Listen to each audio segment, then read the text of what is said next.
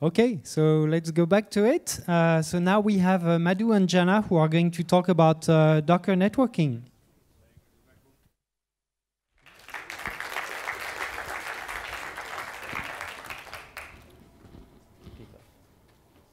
All right.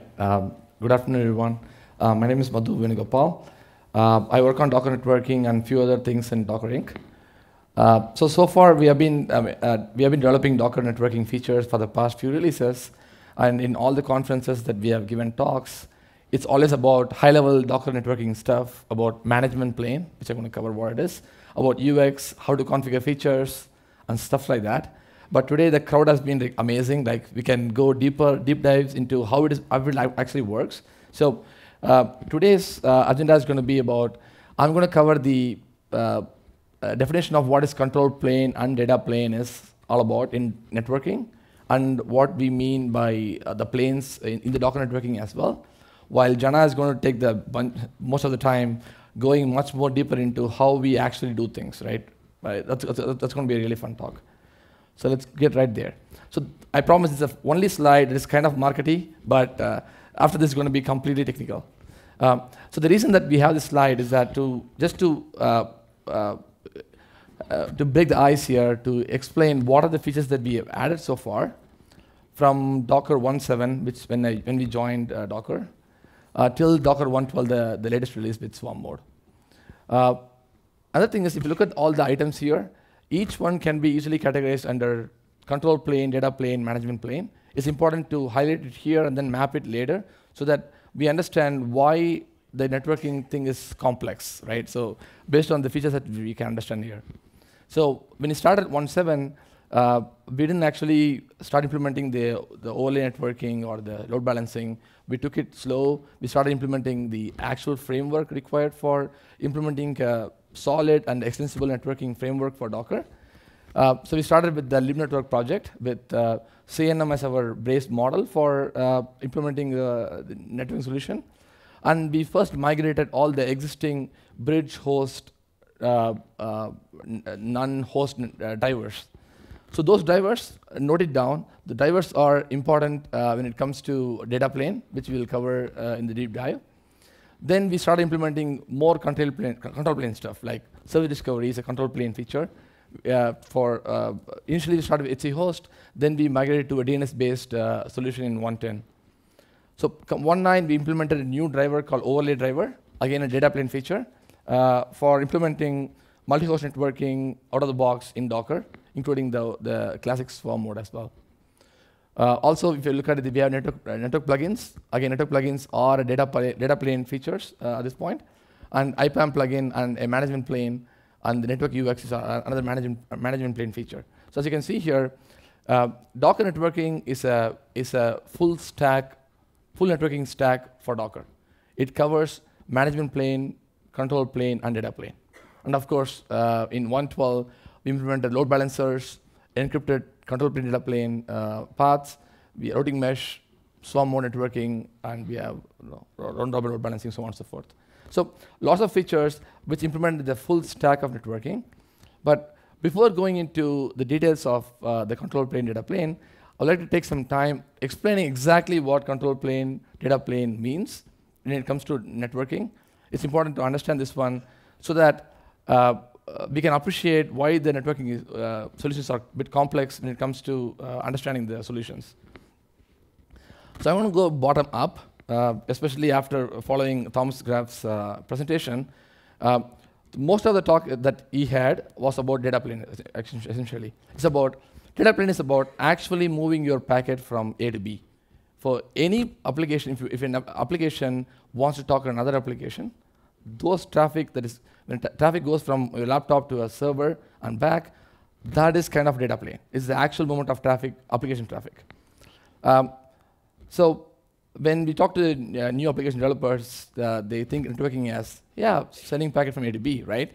So initially I say yes, and then I say, right? Because if you look at data plane, it has a lot more complexity there.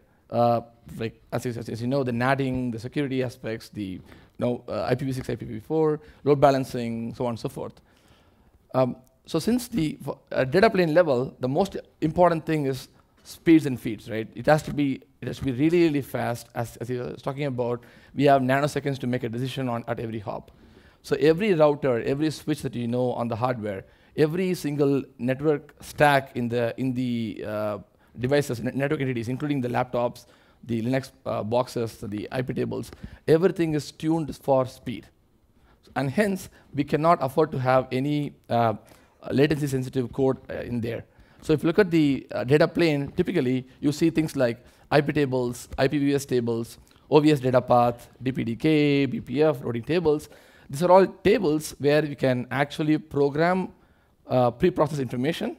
And the information is right there in the table when the actual packet hits that data path. The lookup is the one where the actual time is taken, actually. So the lookup is highly critical for a data path, a data plane. So also security is also involved there. So when you do a lookup, you do a forwarding lookup, you do policy lookups, you do QoS lookups, so on and so forth. And also NAT table, translation, and stuff like that. So when those who understand the Docker bridge networking, we used to say that, hey, NATing is bad, port mapping is like terrible, and stuff like that. It's only because that at the data plane level, all this matters. Every cycle matters. So NATing is about rewriting the packet. So it's highly critical that if you rewrite the packet, of course you have to pay for the body performance, really. So that's where data plane comes. So the reason we have the arrows here is about packet is coming in, packet is going out. So the quicker we dispatch the packet out, the better. That is data plane. So let's go to control plane there. So what is control plane?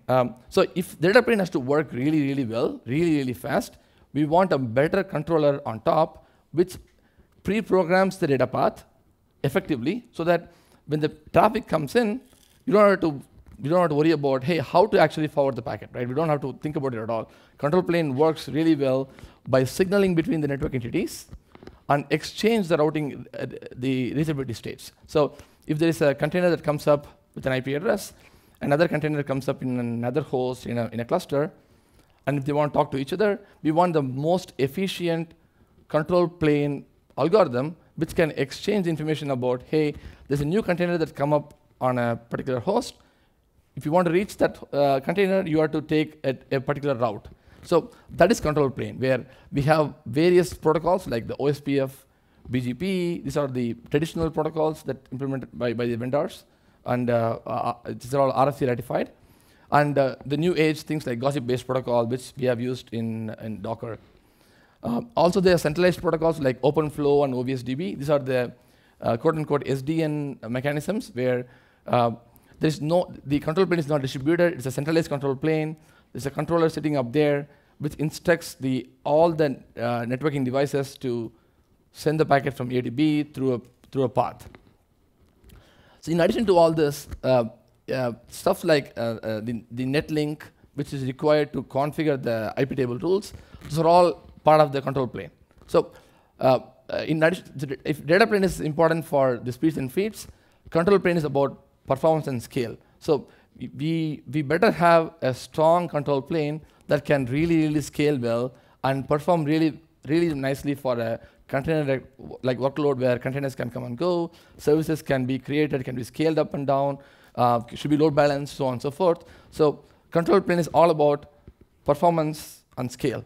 And of course, work much better with the data plane at hand so that when the traffic hits the wire, we don't have any packet loss at all. So the control plane is critical in those aspects. Now, when it comes to management plane, as I said, all our previous talks was all about management plane. We give demos about, we have a cool UI, we have this great UX, we have tools for managing it, we have REST APIs, we have SNMP to manage things. It's all about operationalize things. So operators and tools, if they want to manage a network infrastructure, if they want to do a monitoring, if they want to do troubleshooting, those all come under the management plane. So for this talk, we are going to concentrate on control plane and data plane. So this is the very generic overview of what these two planes are when it comes to networking. When it comes to Docker networking, to narrow down on Docker networking, I try to map some of the Docker elements, components, into this 3 planes. Again, going to the data plane, going up. Data plane is all about today we have network plugins and built-in drivers. So the way we have approached, Docker has approached the data plane is about any network driver you see in libnetwork, like the bridge driver, overlay driver, MAC VLAN, IP VLAN, host, so on and so forth, and the BPF that is working on. Also, any other plugin that you know, Weave or Calico, so on and so forth. All of them we will categorize as a data plane because networking is a complex place, of course. As I said, data planes requirement is to have the speeds and feeds. So there are various requirements for different technologies where people might need flexibility, so they will go with overlay networking. But if folks have a better idea of what the underlay is, if they are clear about, okay, my underlay is going to be an purely L2 switch or a L3 fabric, then they can go with a different solution, for example, MAC VLAN, IP VLAN. Or if somebody is very clear about, okay, my deployment is going to be a kernel version 3.19 and above, so they can afford to do BPF-based technologies, really, right? So data plane is about, again, it's all a balance between the features and the deployments. So we can choose what they actually really want and then decide on the data plane plugins they prefer.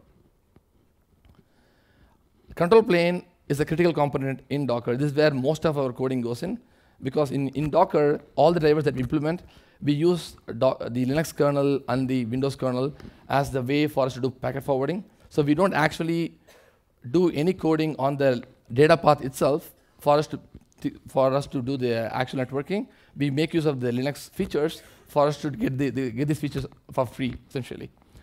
When it comes to control plane, the control plane is today managed by the libnetwork core. We call libnetwork core is the place where we implement the entire gossip protocol that we have today in SwarmKit. And the SwarmKit allocator, and there are a few components in SwarmKit which is part of the control plane. Jana will cover more details on the network scope gossip, where instead of using a BGP or a traditional protocol, we went with a different mechanism to do exchange the route information. So we use the Swim-based gossip protocol. And service discovery is built in by default. We have DNS, embedded DNS in Docker. And containers actually make use of the service discovery that is built in Docker itself. So it's also part of control plane. And we have the encrypted key distribution that Diego was talking about in the previous talk. It's all fully integrated into the SwarmKit and Docker, where when two different Docker engines have to talk to each other, it's fully encrypted thanks to the key distribution built in this SwarmKit itself. So one more thing to add here. The control plane is actually a service provided by libnetwork. So any plugin that is being used here can make use of the control plane as well, the Docker control plane, for them to distribute states as well. So it's very useful that way. If plugins can make use of the same control plane, the control plane is actually in sync with the rest of the Docker swarm. So there won't be any case where the Docker SwarmKit has a different view of the topology, and the networking has a different view of topology. It's always consistent, always there. So we recommend the plugins to make use of the control plane service that we offer, so that it's always consistent, essentially. And again, management plane is all about the Docker Network UX, APIs, and management plugins. So we have management plugins like the IPAM plugin today, and we can, of course, extend the plugin layers. So tomorrow in the bit of further, we want to talk about various components where we can actually do plugins. So today, as I said, the plugins was today mostly on the data plane and on the management plane. We don't have any plugins on the control plane layer. So it'll be a great session tomorrow if folks have any interest on control plane plugins. We can talk about it. We can exchange notes, and we can do more stuff. Okay. So as I promised, I'm going to stop talking now, and it's going to be a deep dive, which Jana is going to carry over.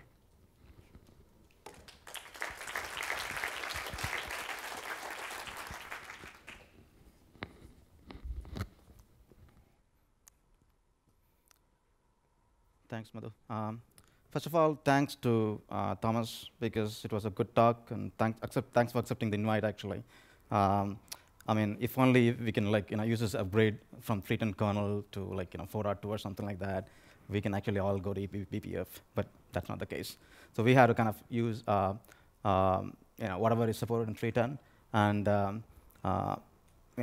we actually kind of built all our solutions for supporting older kernels from 3.10 onwards and things like that. So having said that, let's go to the deep dive on the control plane. So, control plane components, there is a couple of different things that make up the network control plane. We have some things that happen centralized in a centralized manner. Basically, the resources and policy definition. When I say policy definition, I'm really talking about the networks, because in our language, in Docker language, each and every network is actually a policy. So all those definitions of networks and allocations of resources for those networks and things like that, those things happen in a centralized manner in the managers. And then we have a completely peer-to-peer, decentralized, gossip-based state dissemination between all the nodes in the Swarm cluster. That is actually used for any kind of eventual consistent state dissemination. We'll talk in detail about both these things. I'm not going to cover a whole lot on the centralized resources and policies. We've gone through the whole Swarm Kit data model. Essentially, pretty much this whole centralized network resource management and allocation is all built on top of that. Stephen, Andrea, and Aaron actually talked a whole lot about that. The one thing that I want to say actually over there is that there is a pipeline stage in the managers called the allocator, which basically kind of is responsible for any kind of policy definition, which is network creation, and resource allocation for those things, which is IP subnet allocation. When you do a Docker network create, you are automatically getting some IP subnet allocated, actually. We basically want to provide that option to the user. The goal of what we're trying to do here is to make sure that the users don't need to worry about subnet management or IP address management or anything that is related to networking, actually. Basically, just tie their application intention to what they want to achieve and use network as a policy to achieve that, actually. Right? So to do those kind of things, we need to do centralized allocations, and we do those things in the allocator in the manager. So basically, we can actually mutate state in the manager, of course, only if the managers are available. So just these being by nature centralized, you have to have your manager availability to do those kind of things. So once those allocations have happened, they basically, those resources and all those kind of information is downloaded into the workers for running their tasks whenever a particular task is allocated or assigned a particular task. So that's pretty much what happens in the centralized resources and policies. In future, we can basically define new policies, which are not just networks, but maybe more fine-grained policies and things like that. And those things as well will go into that. And of course, there is an avenue of opening up that API for plugin management and all that kind of stuff in the future. But what I'm going to talk in more detail is the decentralized part of networking, actually. This is basically what we call as network control plane. Before going into exactly what this is, I just want to kind of provide some information on why did we not choose some other routing protocol or something like that, like BGP or something like that. The fundamental reason is the way infrastructure is set up for a Docker cluster and things like that. It's very dynamic. You want to design your solution in such a way that you don't actually have a lot of assumption about the infrastructure itself. If you try to use a routing protocol like BGP, you have to get into making some assumptions about the infrastructure, basically. For example, let's say we use iBGP. How many iBGP instances would you use, right? If you use iBGP, there is the problem of trying to make a full mesh connection of all the nodes in the cluster, which means you have to run, if there are n nodes, you have to run n iBGP instances and n squared full mesh peers, which is completely unscalable. If you want to run eBGP, which is actually the protocol which is used to distribute information to your internet core, you are actually basically you have to kind of use a route reflector kind of a mechanism, which is, again, coming back to your availability problem. So there are kind of practical limitations in trying to use a traditional routing protocol for our purposes, for distributing routing state in a distributed network control plane that we have designed. So what we do, we kind of designed a solution based on a package, based on an implementation of a protocol. We'll talk about it in a little bit detail actually in the next slide. But really, it's a gossip-based protocol in the sense that it scales.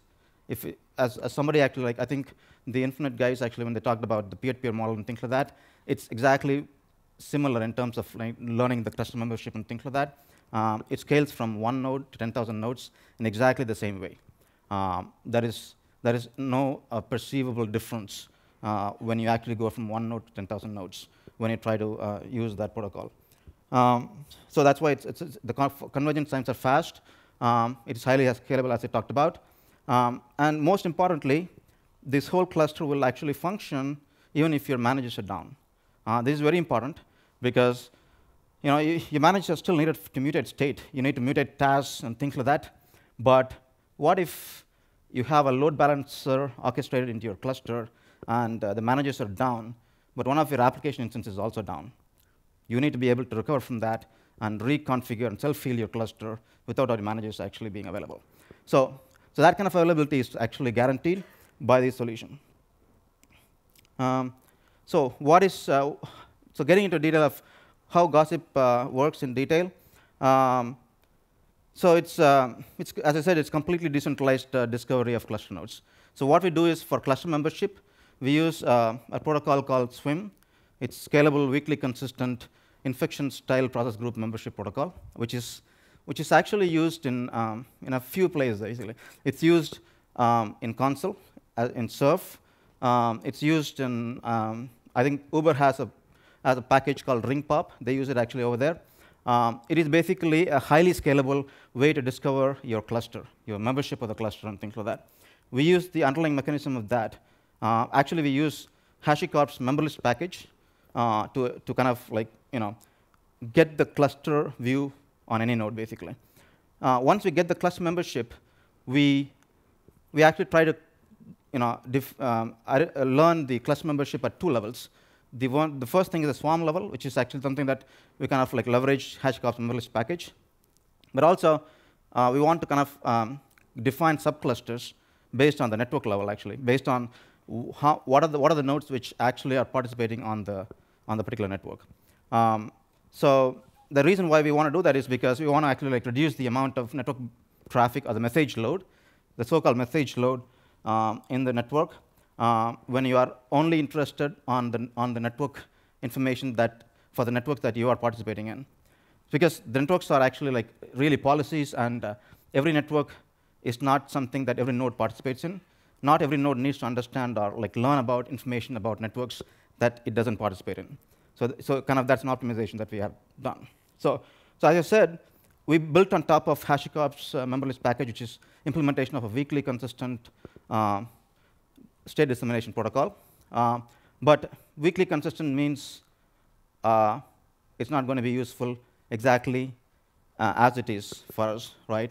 Because weakly consistent means you're going to get out-of-order packets, out-of-order state notifications. So we actually kind of have to build up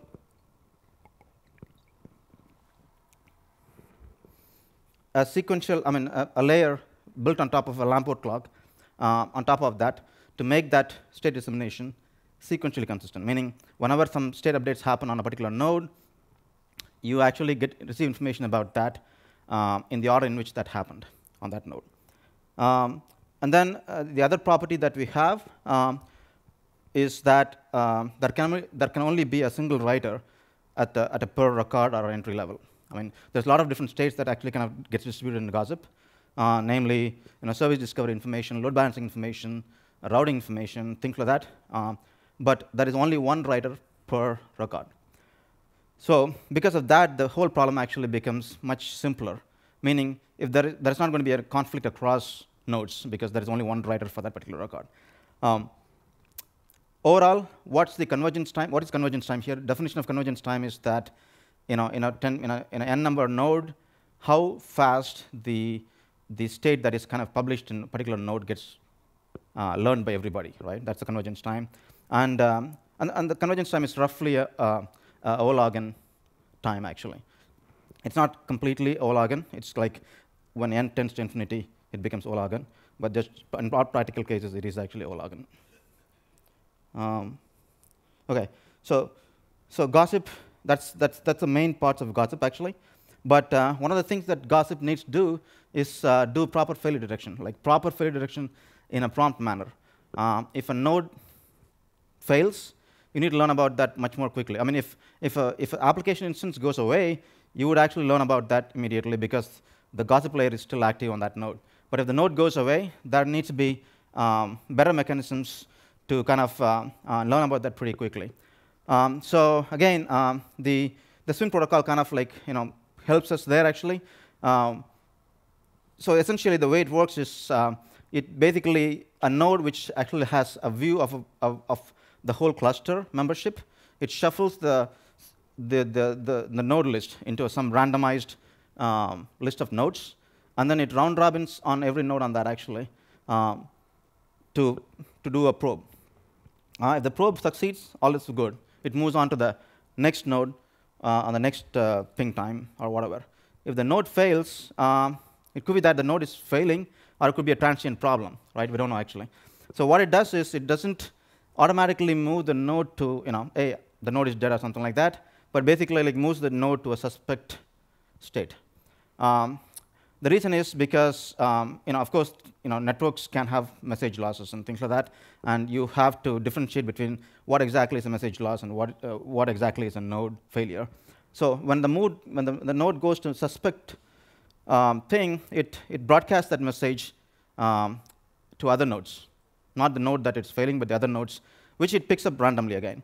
And those guys will actually broadcast to others, and they all start the suspect timer at the same time. If they didn't hear about, but if the node which actually, the information also goes to the node which is actually failing, if it is possible, right? So if the node which is failing receives the message, it can refute the node message. So when it refutes the message, all is good, things come back, and everything becomes alive.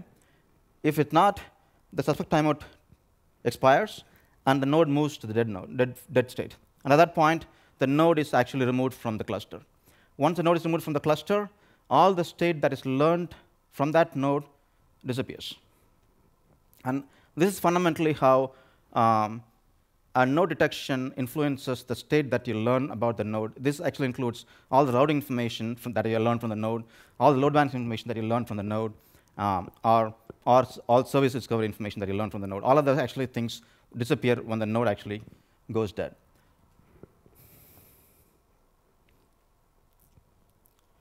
OK, so we talked about the failure detection, but how does the state dissemination itself actually work? We talked about how state is purged when there is a node failure or something like that. But what happens during the normal, typical scenario, basically, right? When a node starts, creating some new state, it publishes that state. It is broadcast. So the way the whole gossip works is basically chooses 3 random nodes and broadcasts that information to those particular 3 random nodes. It does so by actually updating the Lamport time of that particular entry to a newer time based on the Lamport clock that is running actually on that particular node. Because there is only one writer for that entry, that Lamport time for that particular entry is singly managed by that particular node. So there is no conflict in the Lamport time itself. So once the other node actually receives these entries, it actually checks whether these entries are stale or newer entries, basically, based on the Lamport time of the information that it has already actually. If it is something that is new, it will accept it. And then if it accepts it, it will rebroadcast that information to 3 other nodes. I mean, 3 is the replication factor, but you can configure that to any number. But based on the replication factor, the convergence time goes down. But 3 is actually what we have kind of found out actually as the optimal number for the kind of convergence time that you want. So this way, actually, the information gets propagated across the whole node. So that's not the only thing that happens. Remember, all this state dissemination that happens, it happens in UDP. It is not TCP. I mean, the reason why it's UDP is because this state dissemination can happen at rapid rate. And that is, if you start actually having TCP connections across your nodes, you are basically getting into, because you cannot actually have TCP connections across all the nodes in the cluster in a fully meshed topology, because then you would actually like kind of get into scale problem.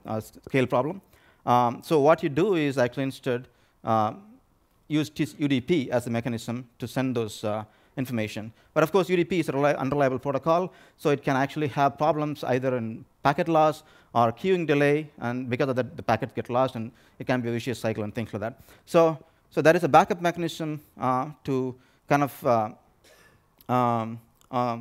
to make sure that the state actually is fully synced across the cluster, which is basically a periodic. The period is a much larger period of a bulk sync of the entire state. The entire state gets downloaded into a different random node. Again, you have to think about all these things in such a way that all this information, all these things are actually happening in parallel in all the nodes, right?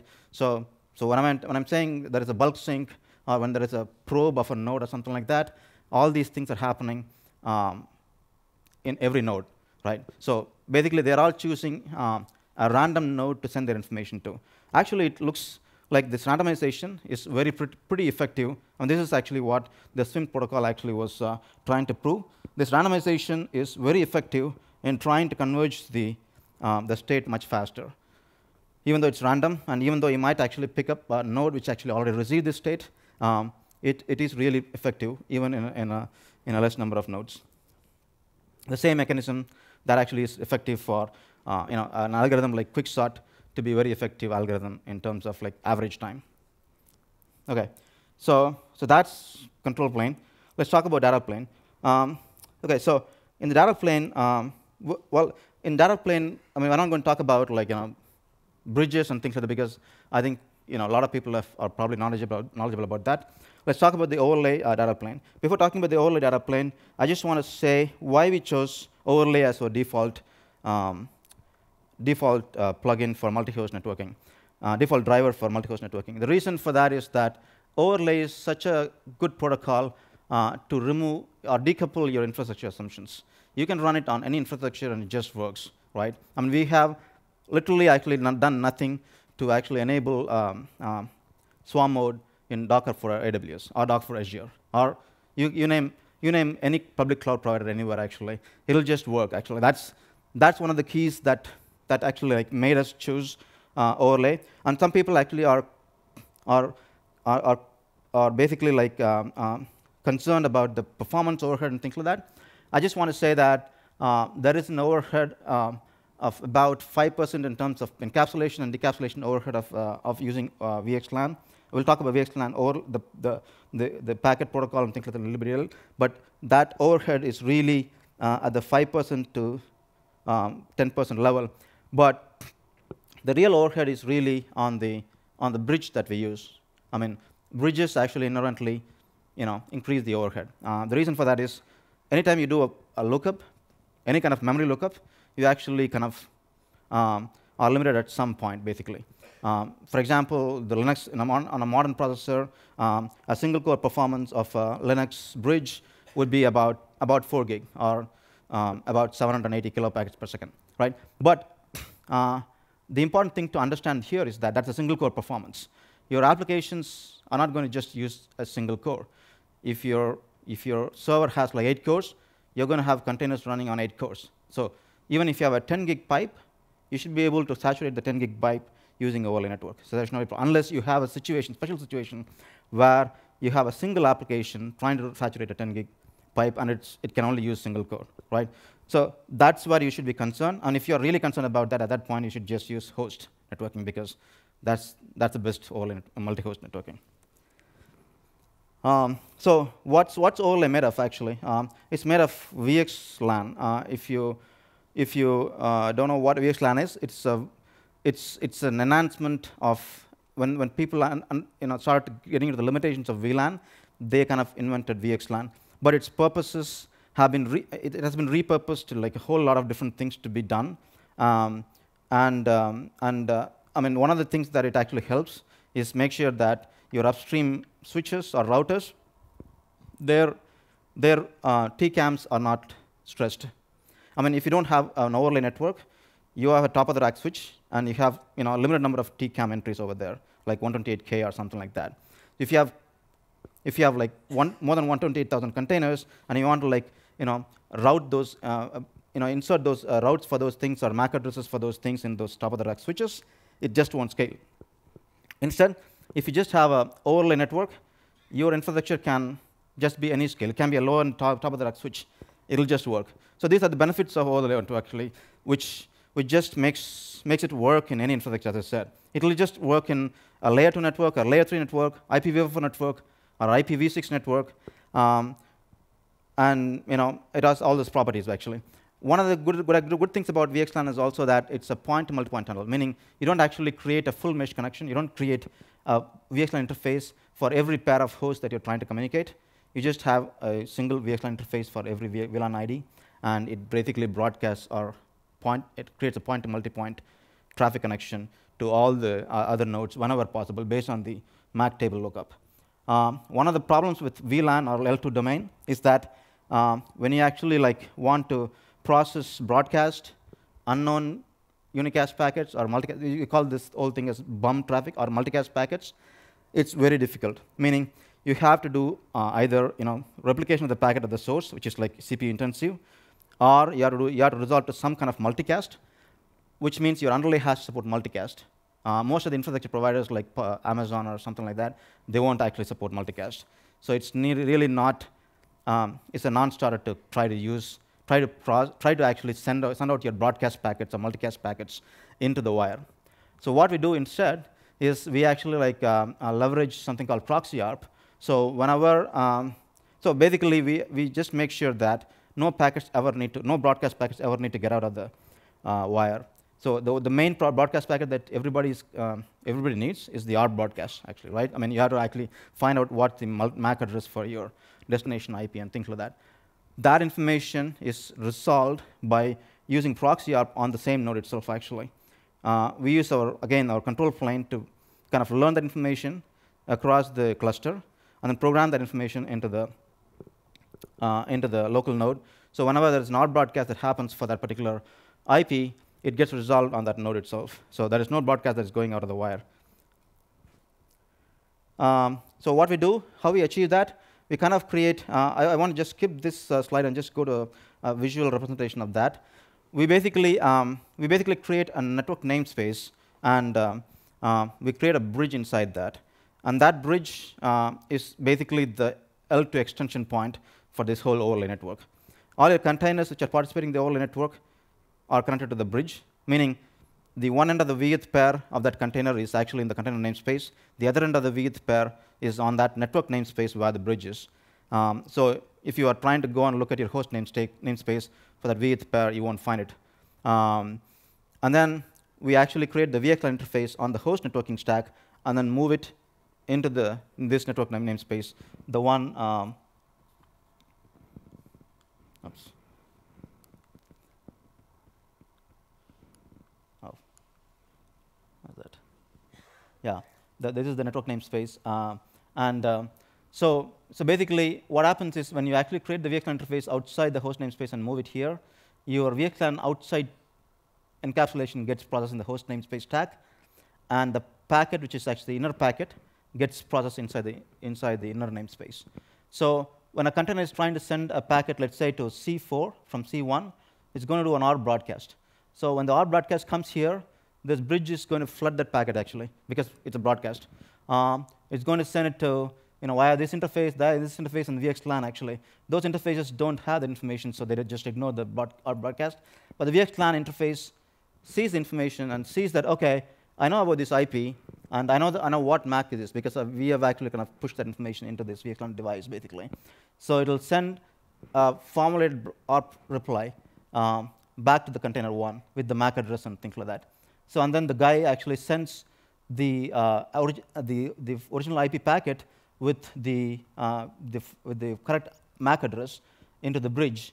And again, it gets flooded because there is no information about that in the bridge, so it floods it basically. Again, it's come to the VXLAN, but the VXLAN knows about this particular MAC address, and it encapsulates information, and it knows exactly how to send that packet to this host NIC basically.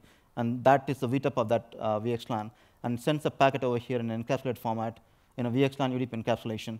And the packet comes here, and when it comes here, it decapsulates that, and it gets into this bridge basically, and this bridge will send it to this. The bridge is trying to, because the bridge might already know that this MAC address is for this C4, because it might have learned it when it actually kind of seen a packet before from here. So it will actually try to forward this packet to this C4. So that's, in essence, how our whole networking solution works. So in essence, you could say that there is 2 bridges involved in achieving the forwarding here. So you are actually limited about based on the throughput of those 2 bridges. But the thing is, even in those 2 bridges, they actually run at 4 gig throughput, single core throughput. So unless you have a really big monolith application trying to send a lot of packets, this should be good enough for most of them. OK, so that's how overlay works. I think I'm running out of time, but I just want to just run through some other packet path in terms of load balancing and things like that. Load balancing, the amount of course, Thomas talked about how BPF is like much flexible in terms of implementing load balancer and things like that. But we actually have used IPVS as our load balancer thing. But it's not bad. Actually, it's not as great as eBPF maybe, but it's not bad in the sense what we try to do in terms of load balancing is something called client-side load balancing, meaning we don't try to send a load balancer request to a central load balancing entity which does the load balancing and sends that information to the real backend.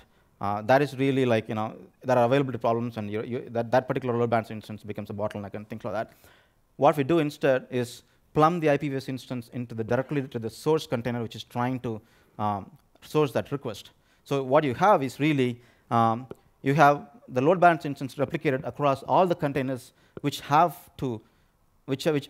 need to actually at some point reach that particular service.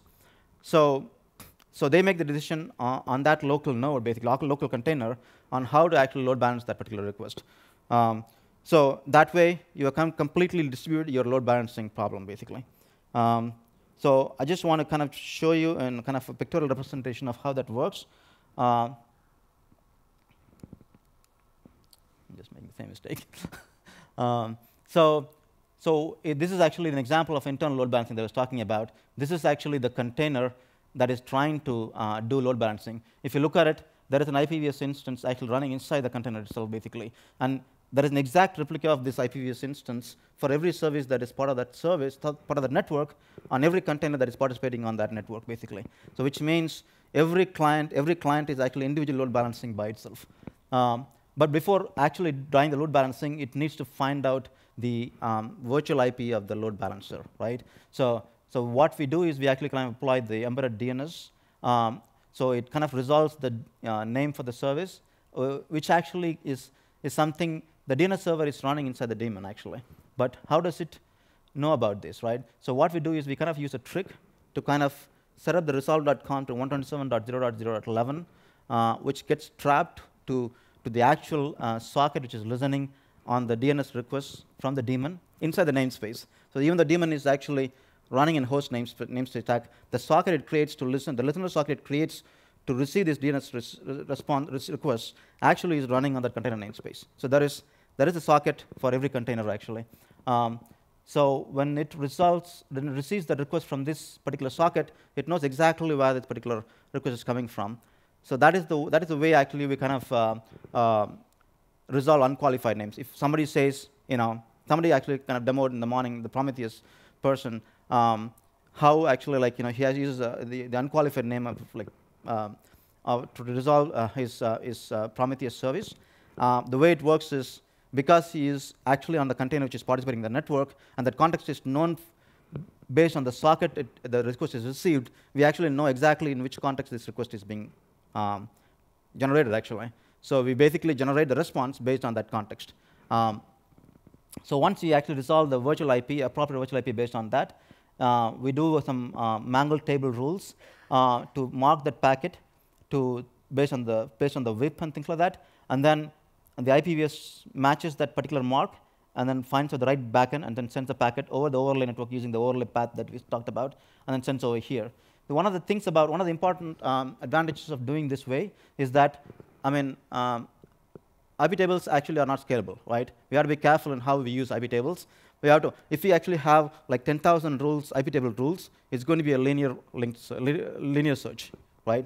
I mean, if your rule is like the 10,000th entry, you're going to have a penalty for every connection request that you're going to initiate. So instead, you want to kind of limit the number of IP table rules you want to search at any point in time. So that's why all these rules actually are network scoped and inside your container actually.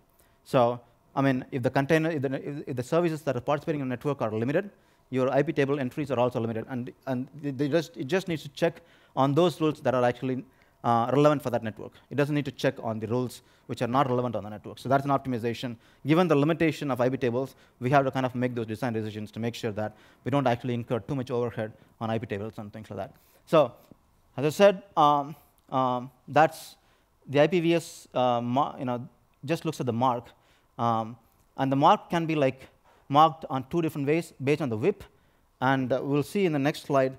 I'm not going to explain what routing mesh is. I mean, if you've already known, if you've been to DockerCon, I think we've gone through that thing and running out of time, actually. So I just need to kind of explain how routing mesh and ingress load balancing differs from internal load balancing. It doesn't differ by too much. If you look at it, it actually does very similar things, except that the source of the packet is actually an Ingress sandbox. This is not a container. This is just a network namespace. It doesn't actually run an application or anything like that. It is just a namespace which is existing in inside the kernel. So when a packet comes in, it comes in on a particular published port. This is the port that is like external facing port or something like that. The moment it sees a published port, any node actually sees the published port, it actually knows that, okay, I know about this published port. I need to send it to the Ingress sandbox via the gateway bridge. And again, we just do a marking. I mean, the same mark that we kind of created on the internal load balancing, the same mark is, that is exactly the same mark that is used. The mark value is actually the same value. And instead of matching based on the published WIP, we basically match based on the published port. That's the only difference, right? So on internal load balancing, you match against a WIP. On an external load balancer, we actually use the published port. That is the only difference. And once the matching has happened, it basically, IPVS does the actual work. One important difference is, though, is that this is something that we just recently did. We were actually trying to redirect the packet to the target, the real container port over here, but we just deferred that whole thing over here into the destination container. There was a problem in terms of IPVS connection table entry that we had to fix to kind of fix that, but it also by itself kind of provides a good scaling. It actually adds a good scaling property because this IP table NAT rule, it now gets distributed to the actual container where it is actually servicing that particular port, rather than being here. And you might, in that case, you might actually see a little bit more number of IP table rules, but those rules gets distributed across to the egress side. So that kind of scaling benefit is achieved overall. So I think I think I've ran out of time overall. I don't know if there is a time for Q&A. Yeah, we can do a Q&A, and you can come talk to us actually on Birds of Feather tomorrow. We are going to be there tomorrow for the whole day. So yeah, that's it.